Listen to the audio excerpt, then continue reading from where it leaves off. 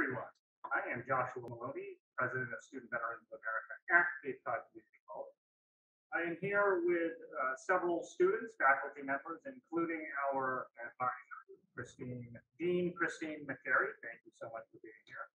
We had a fantastic presentation about an hour ago by Michaela Black, opened by the president of the college, President Cox, and it was tremendous. We're here for our second part of our presentation, talking about veterans here on campus. And we have somebody special and a little bit different. Noone is a dog trainer on Cape Cod, and he specializes, I've worked with him as a veteran, and he specializes in service dogs for veterans and other people, and is an expert in what service dogs provide to people with trauma or other. So, Matt, thank you so much for coming and meeting me. Yeah, happy to be here. So can you tell me a little bit about yourself? First off, why veteran? Mine, like we talked about, is mostly for me, it started with my father, being a combat veteran. And, and back then when I started this over 20 years ago, those days there were really service dogs for veterans. So it was kind of touch and go at that point, because the only two real major service dogs at that point were assistance dogs and guide dogs for flying. And once I started to see the effect of having my father working with me, developing these dog talents, it kind of changed a lot of it. And, just dealing with his PTSD and stuff, it really helped mitigate a lot of those symptoms, like keeping him occupied with the animal. And just one thing sort of led to another. And really, like, when my father saw the benefits of what it did for his life, he really wanted me to push it forward to help other veterans. So you worked with your father personally by yourself, training? Yeah. And was that your first experience with dogs? That was my first service dog I ever trained. Yeah. So how did you get into dogs? Completely on accident. I moved to the Cape. Really? Yeah. I grew up in New York, and my parents' gift to me is when we moved to the Cape, if I was willing to move with them, they would let me get a dog for the first time. How old were you then? 14. So essentially a child, having. So you're dealing with your father, combat veteran. What era? This was 1994-ish. Okay. And what conflict was he in? He's actually a Korean War veteran. Oh, so he had extra struggles up beyond that. So they must have been struggling from the war until 1994. That's a lifetime. Right? Yeah, that and just really there was no outreach. There was no label. There was no help for people with that. It's kind of just in those days called shell shock, and it was kind of just treated quite literally. Yeah, and it just like it was really unfortunate. And like I said, like for me, growing up, it was very strange. As I got older, I didn't realize that everybody's parents didn't have it. I just assumed that was everybody's dad. So what did so normal? Did you serve yourself? I didn't. Okay. So what things did you see growing up that maybe now you see that maybe some other people may not understand? What are those things? One of the strange things that really started to stand out to me was young. I was a very top level athlete, and I played a lot of sports at a state level. And my father never came to any of the games, and so that started to get a lot of attention to the parents. Like they just thought it was very strange that somebody that at any level, but especially to be that talented and to not have your father there ever, started to raise a lot of eyebrows and stuff. And it was tough, like not understanding. His thing is when his most major trigger is yelling. He had a real hard time with just crowds yelling or any type of chaotic things like that. He'd have to take over the situation immediately, but it would just it'd be a meltdown. And you observed this as a child? Oh yeah, from the time I was walking, it's the only life I knew.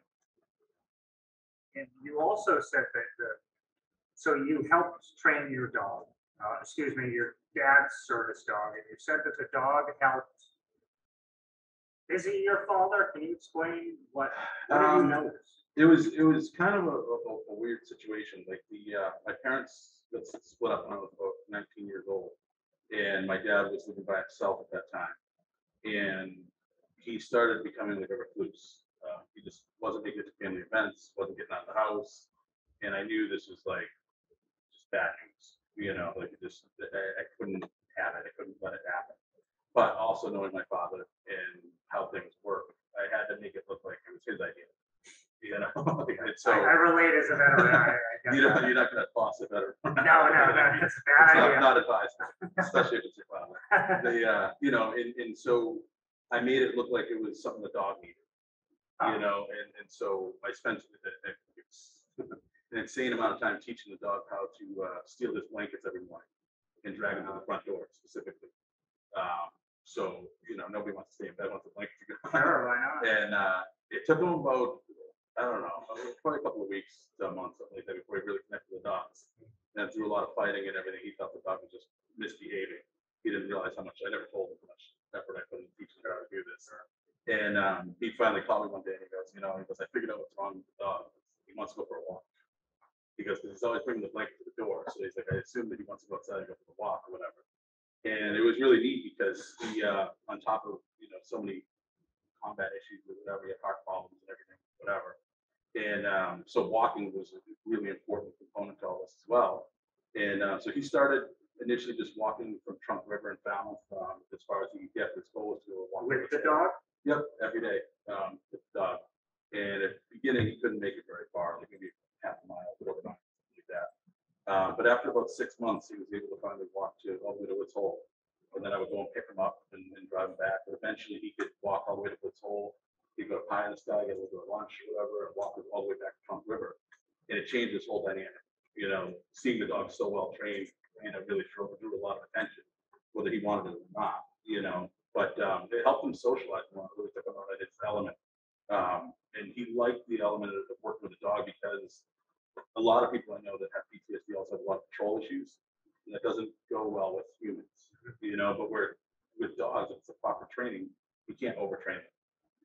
So it was a great way to mitigate a lot of those symptoms. And the dog loved them just that much more for it. I think that's a very powerful story and how that worked for you and how you were able to put that. Son, I talked to some other sons of Korean War veterans who have watched and said similar things. And it's typical. Yeah. Oh, yeah. Anybody watching that type of thing in your family, it seems like you reached out in a typical way almost.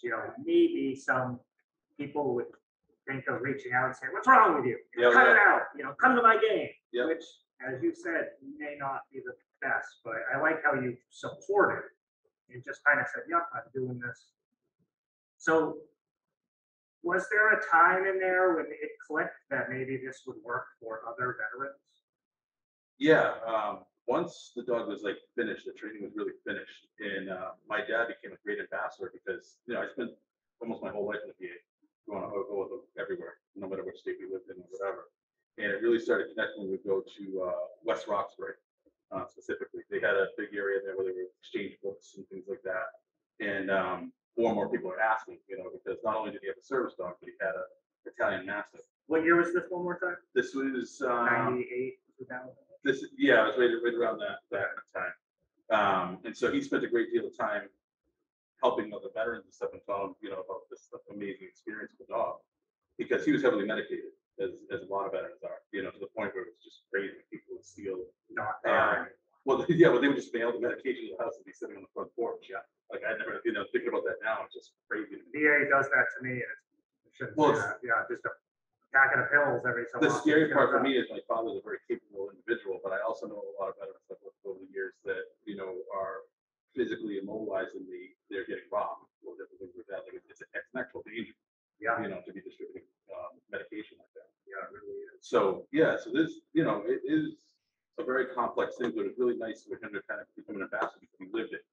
You talk to so many of the veterans that they would ask little questions here and there, and he was very open to them. Did he bring his dog all sorts of everywhere? Everywhere. Is there anywhere that you did?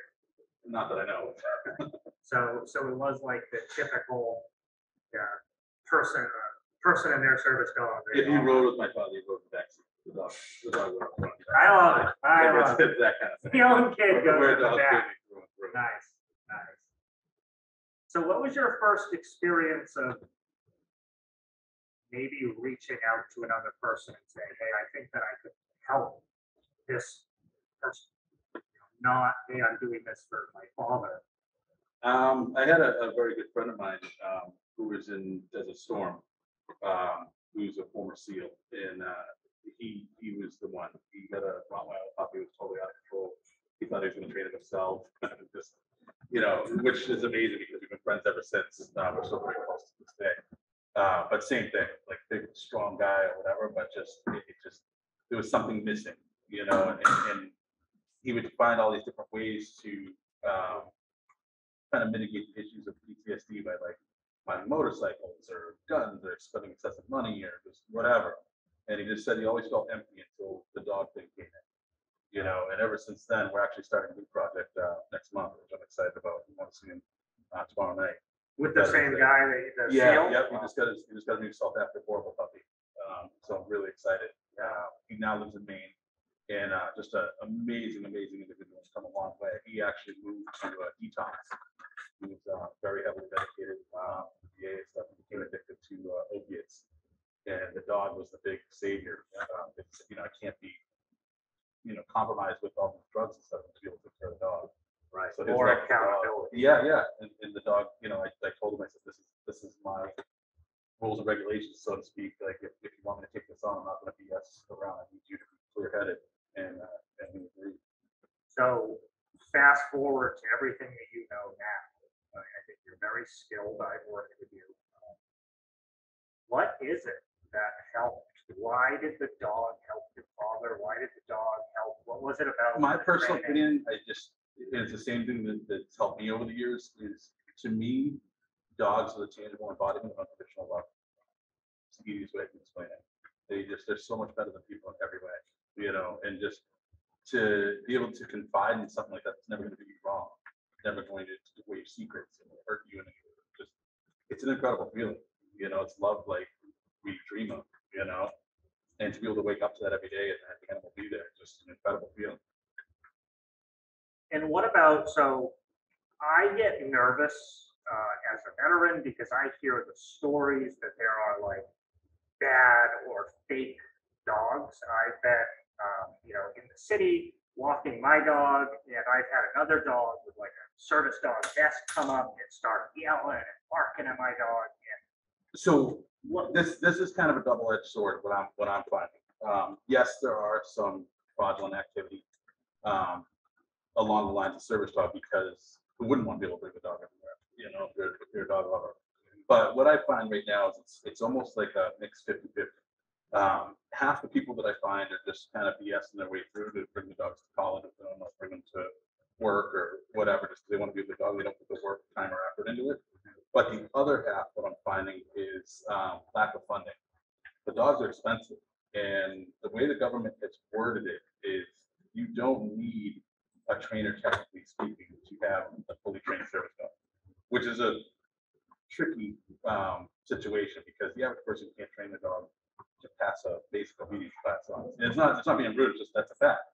Yeah. And so like the chance of you being able to behaviorally condition that dog, and that's the biggest part. Obedience is the easiest part of dog, in my opinion.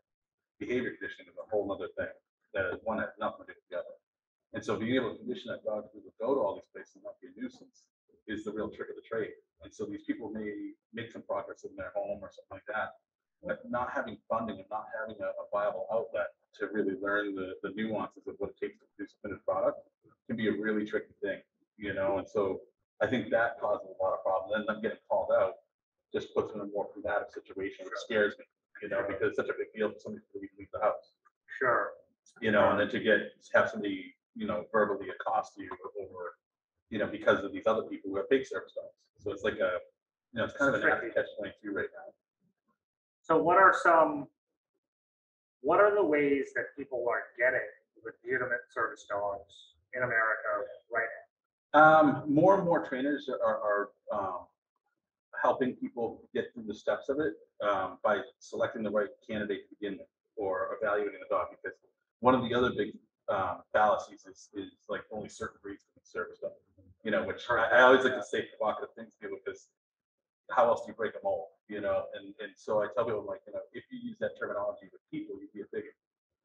You know, like there's no, like, it's not only golden retrievers that can do this or only labs. Like, that's crazy. Right. You know, it's like saying anybody with a tank and box, you know, or whatever. Like that's, and unless you say something like that, it doesn't connect to people. So I tell people, like, the most important part of the service dog is selection. Just like a person for a job, you know, anybody can learn martial arts, let's say, but it doesn't mean everybody's committed to it to the point of enjoying it. Sure. You know, and so we want an animal that's going to enjoy the job, so it's a good fit for both parties. So it's really tricky when we select the dogs. I usually fail, you know, 20 to 30 candidates before I find that I think it's going to be decent. It's not just a quick thing. You need a balanced dog. You need a dog with strong temperament to be able to endure the day-to-day activities. So meeting like somebody running by or making a loud noise or something, that dog should be passive, you know, in all those venues. There's no command for be good or don't be scared. You know, you can't tell somebody not to be scared. Right. You got to be Feeling conditioned. it's Right. okay. And if you are and you can't fix that, then you're not a good candidate for that particular job. Sure. Simple as that, you know. But where it gets trickier with dogs is it's not just you know, like a TV that you exchange. There's emotions involved. I deal with this with law enforcement as well when they're replacing a dog that maybe from the job or retire. There's a lot of emotional connection there, and that's really hard to kind of like recreate that, you know, and start another career with a partner. And that's essentially what it is. But once it's done, we break it into pieces so that there are attainable goals. You know, is what I've also been finding a lot lately in the last few years is not everybody needs a service dog. Some people just enjoy the training and like having a high level trained dog where they can control them when they have their outings. You know, so it kind of gives people a little more insight, because I think even to this day there's a lot of misinformation out there, a lot of misunderstanding of people with dogs in general, but especially when it comes to service animals. So I've heard a lot of a lot of things paralleling to what you just said. I had a veteran friend who engaged with a so-called veteran dog agency that just kind of sent veterans these trained dogs, and he read about them online, engaged with them, and then they mailed him a dog, and that was the last thing that he ever heard from them. He got a dog, it was untrained, and it was free, but he never got it. It just didn't seem right. It wasn't. That's one of the other hard parts for me too, is you know, dogs aren't robots. You know, it's not like just purchasing a car that's going to operate a certain way or whatever. There's chemistry. There's a lot of other things that are involved. But the way that I train with my veterans, it's a little bit controversial. It's a little bit difficult sometimes to hold them accountable. That's not just easy pass. You goes to me, I'll goes to you. You wait and you do it right, I will be there for you every step of the way. But somebody has to hold you accountable. Somebody has to be that stick in the mud. Otherwise, if you just steamroll, you're not going to take it seriously with anybody else. Right. And so I have some people that goes to me for months and then come out of the woodworks do great. I have people that go straight along and then they're fine. You know, it's all different. But with the dog, there's no finished product. That's one of the things that scares me with PTSD with the dogs, in my opinion. It's an ongoing thing. You know, if you don't keep that tool sharp, how do you know that it's operating at its full capacity? You know, and so there's a lot of places that mean well. There's quite a few organizations that really mean well, but you cannot turn over a finished product and not have any guidance. It's just not realistic. You know, and so that's again where a lot of trouble comes in, because like a dog that's let's say a assistance dog for somebody who's you know, has some type of physical disability where they can't maybe pick up a remote off the floor or get their medication or something like that. The dog can do that. But what people don't realize is that dog's doing that every day. The dog just existing, they're keeping up with their training. Sure. PTSD is a whole different animal. You know, you take a week off of downtime or 2 weeks of downtime turns into a month. That's like try doing that to the gym. Sure. You will pay when you go back. Right. And so that's why PTSD is a very different thing. And that's why at some point I would like to be able to create a group where it's ongoing. You can come and go as you please. It's a little bit easier, but having that camaraderie where people want to help each other. You know, like I have a lot of people that are further into it. They go, hey, you know what? I was there, or whatever. And I didn't think my dog was going to get there, or whatever. Don't give up. And it kind of helps them have a little bit more foresight for other people who've already done it. You know, Earlier, hearing the trainer. Earlier we had Michaela talking, and she was talking about that like kind of building community in schools for the veterans is really helpful. And it sounds like you're kind of saying something similar, that also, yeah, the dog's there for you, but also you and all of the other veterans in the group. Well, ultimately, that's always been my goal. over the years, different organizations I've worked with and things like that, it's too much on one person.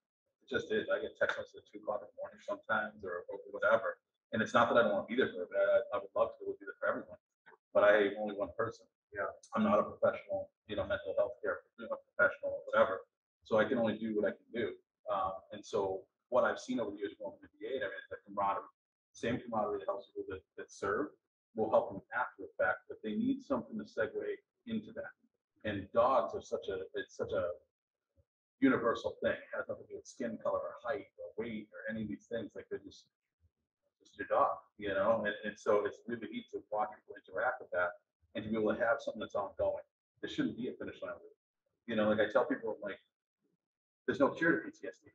People always get mad when I give speeches and stuff, and I'm famous for always telling people, scientifically, it takes exactly the same amount of time to regenerate a limb that it does to cure PTSD. And again, like if you don't say things like that, it doesn't register to people that there's no cure. The dog doesn't cure it. The dog mitigates. There's a difference. Living with it. Yeah, I get a lot of places I talk to, like, well, I provided this dog for my kids, I cure the PTSD. I'm like, that's not a thing. No. It's designed to mitigate some of the symptoms. And the dog does that by distracting from situations. It took your father picking up on those, hey, get downstairs and get outside and go walk yourself, take care of yourself. It took all of that for him to start taking care of himself. Well, what he told me is, he said, it takes a special person to serve in the first place. It takes somebody that wants to have that help of others, wants to give that help out to others. Yeah. So to have that when they have an animal that's responsible, team member always. Right, and so the dog's always there, the dog's always underfoot. And the neat thing that I've discovered over the years of working with them, that I've been able to help therapists or mental health care professionals, is the condition of the dog is the condition of my veteran. Always. Yeah. Dog's overweight, he's unkept or whatever. I know if they're not getting out enough, the dog is underweight or whatever. I know neglecting. I know all of these things without being overly intrusive. So there's a lot more than like what meets the eye, what the average person understands. They're really into it for the right reasons. So so first, do you work not with veterans? Would you? Yeah, we work. I have several women that are survivors of domestic violence. We have dogs that work with them. I have 6 dogs that I've trained to sniff out explosives for civilians that survived the Boston bombing. They refused to go out in private situations and do that. So I discussed that I could actually train a dog for them that could sniff out explosive accelerants. So victims of the Boston Marathon bombing, they have dogs. They have service dogs. Yep. That So help mitigate their PTSD, but the dog takes a step further because their PTSD is specific.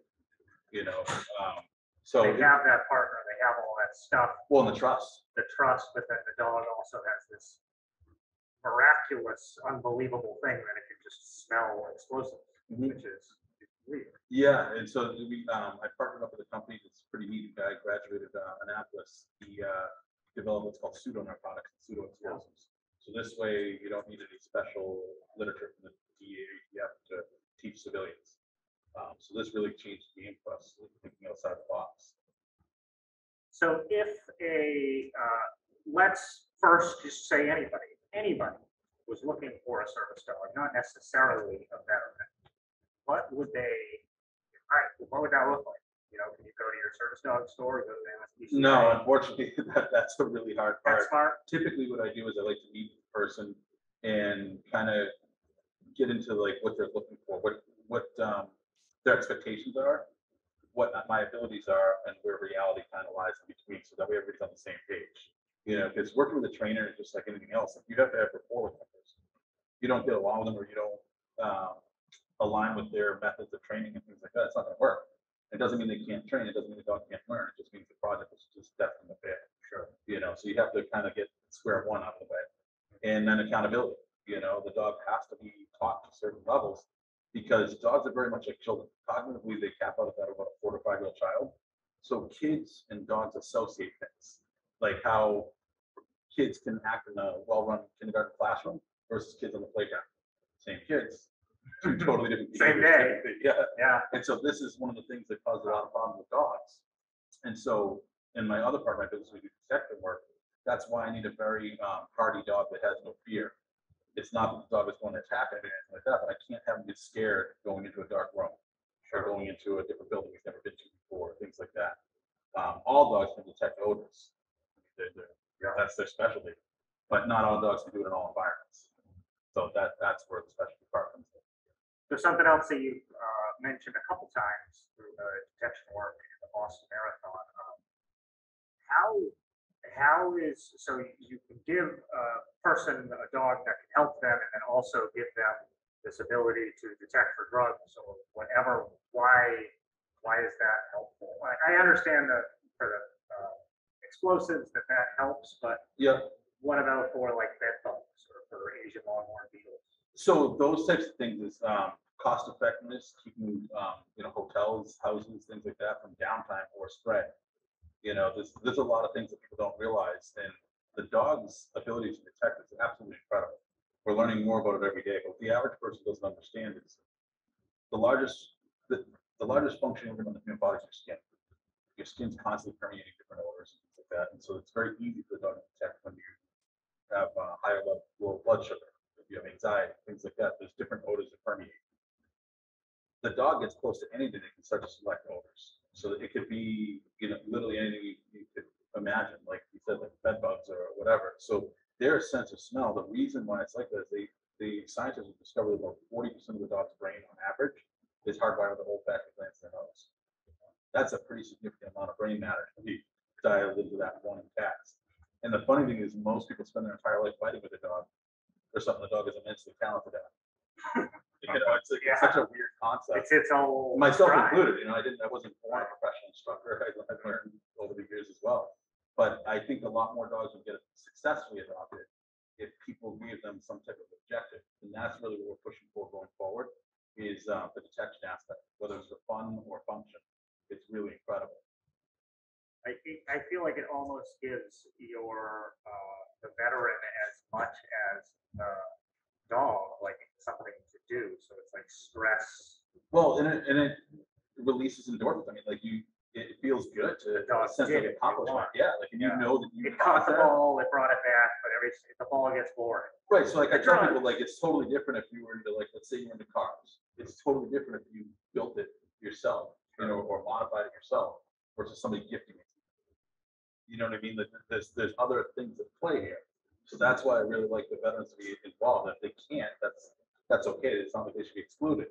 But whenever possible, they should directly be involved with the process. Do you see any problems? So I've seen, I told you about my friend I knew that got a dog shipped to him and never had any training. I've also seen organizations train a dog, tip-top, best trained dog ever, and then veteran shows up and they say, here you go, and they boot him out the door. There's your service dog, and it's great. The service dog helps, but are there, something you've said is, it's not, training's not just done. No, it's a lifestyle. And just like anything, like you have to take care of your tools for your job, just like anything else. So what problems come out of that? Getting a dog, getting it trained, and then typically bad behaviors. Dogs get frustrated just like little kids. They get up and run around, or they may reactively bark in the restaurant, or things that are unbecoming of a service dog. Typically out of frustration, looking for the wrong type of attention just to get shot. And that's typical. Somebody hand you a trained dog doesn't mean you know how to maintain it. And that's really where I see a lot of the breakdown. And I understand it from a logistics standpoint, both financially and time. You want to be able to help as many as possible, but at some point it'd be really nice to have some type of group effort where the veterans can help each other, and help even just keep them motivated, so the dogs go so far down the rabbit hole they feel like it's unfixable. Well said. So something I see and hear a lot is questions about whether or not, service dogs can actually come everywhere. You started out by saying that you don't actually need a certified instructor to certify a dog. So that's where it gets tricky. So basically where this really blew the lid off everything was after September 11th, 2001. As time went on and we had more enlisted people coming home, and we had technology, and everything kind of came to a head. And they finally admitted that PTSD is real. It's a real thing, and it's happening more often. And it breaks my heart to think of the predecessors, how much suffering they've gone through. Everybody knows an uncle or somebody who abused drugs or alcohol, something like that. I like to think that their suffering was not in vain because it changed a our services now are night and day. Thank God. Thank God. Yeah. So yeah, they suffer. They Yeah. did. That happened. And so I try to teach people not to pass judgment. You know, I said those are stars. I said, but from my understanding, the people that the circles that I keep, almost every veteran I know that suffers from that would trade places with somebody who lost a limb, if it meant they never had to deal with it again. I said that's a profound statement, but it's a true statement. You know, and for people to not see that, it's almost scarier because it's the invisible wound. Right. You Totally know? ununderstandable. And it's hard because I tell people, like I said, it's such a weird concept to see somebody who's hilarious, the life of the party, and completely alone, all at the same time. And I can see that right so through it. often. I can see right through it. It's almost like a sixth sense. Yeah. Because I grew up with my father. You know, my dad was hilarious, totally that guy, Mr. Saturday Night. But I'd also see him after, and how much it took out of him to put that facade on. I know that the more I've spent around, traumatized veterans, the more I come to notice that 1,000-yard stare, and I recognize it. I know that I've given that face myself, and that's how I'm able to relate to it. But it's, you pick up on it, and it's certainly something that the dog literally picks up on. Oh yeah.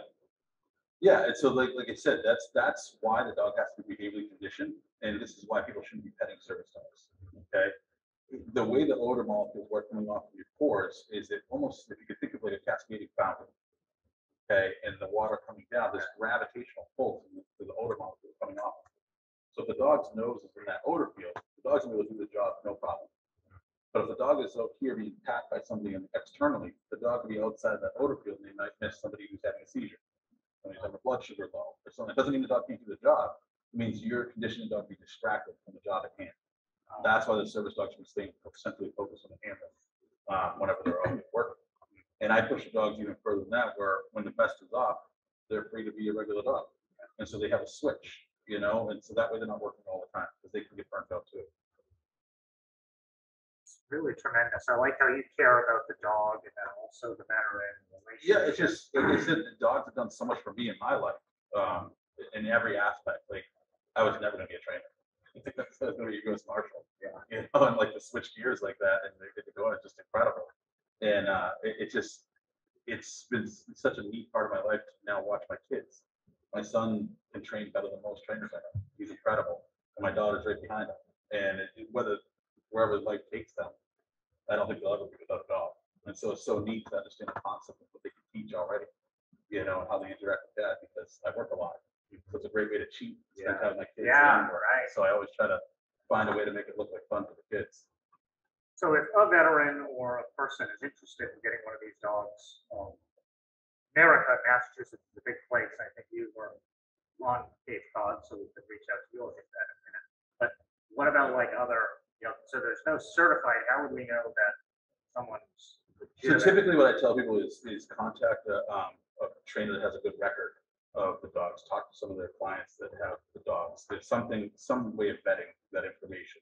Or they can reach out to me, and I know several people in the industry nationwide. Yeah. My personal business is not Cape Cod, because we have people all over the U.S. We go to Logan Airport multiple times a week sometimes to ship dogs and things. We do all kinds of things with dogs. But what I like about it is the information is growing more now with YouTube and so many different social media outlets, and it is nicer. But we are kind of a crossroad right now with people that just want to have the dog for fun, and I feel that I need to educate those people to understand the backlash that they have on people that actually need the service dog. Sure. So I don't think any of them, at least in the positive mindset that I try to keep, I don't think they do it on purpose. Right. It's not misintent. Right. And I just want to bring my dog to the movies. Right. But if you bring them in enough times, like with now with the airlines, they started the whole thing with emotional support animals. Yeah. Emotional support animals are made up title. It's never held any gravity whatsoever. And that hurts a lot of people's feelings, but I'm just like, really take a step back and think about it. Yeah. If you could sit there, pay $80 and get a photo ID of some entity you've never interacted with, how legit do you really think it is? And so these things are like so important to bring transparency to, because there's a lot of places that frequent, like malls and things like that, where they have big service dogs, but you also have to understand the shopkeeper is liable. Their job, like they're legally they're held liable. If that dog injures one of their patrons, it's on them as well.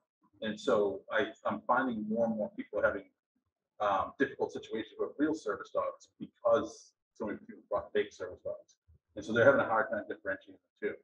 So the general guideline between service dogs, the two only, it's kind of crazy, but the only two real questions that any entity can ask of a service animal is one, if it's a yes or no answer, is it a service dog? And it's crazy because under the ADA, they don't even have to be labeled, technically speaking. They don't have to wear a vest, they don't have to do anything, which really just opens up Pandora's box. But the second one, if they pay attention to, is a pretty good hallmark. And that's what 3 tasks in the dog perform for me. You know, if the dog can't go through its obedience or pick something up or do some type of function on cue, it's very obvious when you run the trained dog. Sure. I tell people it's supposed to come being famous. People see me out with my dog with the jaws on the floor. I'll have 3 different dogs doing different languages, and it's just awesome. But for me, mostly it's just to not deal with the stress. Sure. The dogs are way easier to raise the kids. You know? Yeah. So, what would you say your biggest takeaway from working with veterans and the dogs is? For me personally, I feel like it's over. You know, one of the things I always preach to my kids, I tell them, you know, when they get older, if they decide to serve, whatever, it's totally their choice. The same thing my father told me. And the one thing that always stuck with me, and I try to teach my kids, I said, not everybody needs to serve, but anybody that's going to consider themselves an American needs to be the type of American that's worth fighting for. And that doesn't mean like whatever your background is, that's irrelevant. Just be a good person, be a good American, you know. And to me, if I have somebody, you know, pay that forward to so many people that have forgotten about or overlooked, you know, they spend so much time training you to go and do all these amazing things. There's no exit strategy. There's no real integration how to come back and be quote unquote normal or adjust. Dump them back out. Yeah, and that's just like, it's so crazy because it seems like such an obvious thing that is finally getting attention now, but it should have been all along. You know? And it's funny to me that, you know, we look at what we have now and kind of think that it's nothing. Like, well, what about in 2002? What about in the 1990s, the 1980s? Yeah. What about 100? There was a war called World War I. No, everybody came back, and nobody. There was nothing. You were taught to just stuff it down. Yeah, that's what you will do. Talk about your week, you know. So as we come close to our ending time, what is your business?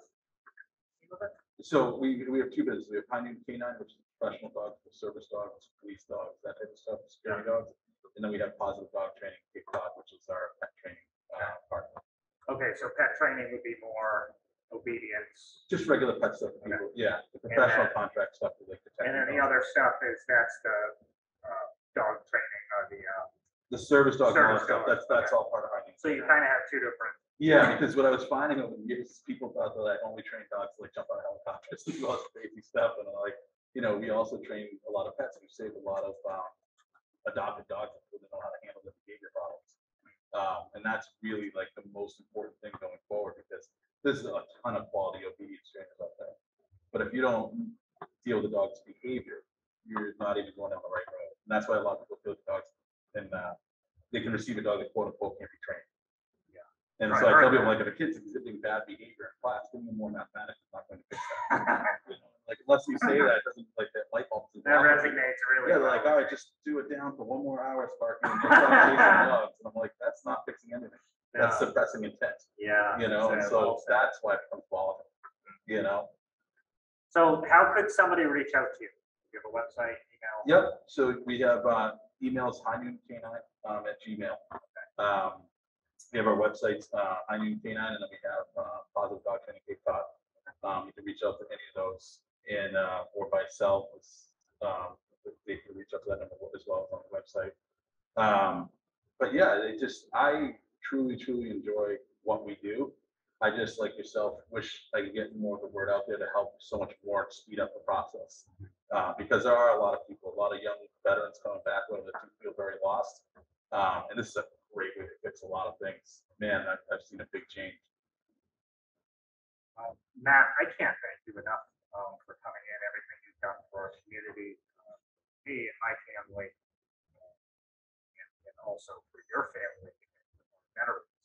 I think what you do really does help a lot of people. We've talked about this. You're saving lives. Thank you. Please keep it up. Anybody struggling, if you're a veteran, please reach out to organizations like the VA, like a dog trainer, even if it seems different.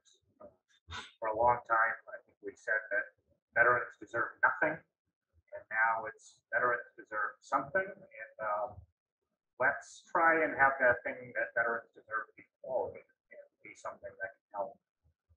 Again, Matt, thank you so much. I really Thank you for having me. that is going to be it for this presentation. Thank you.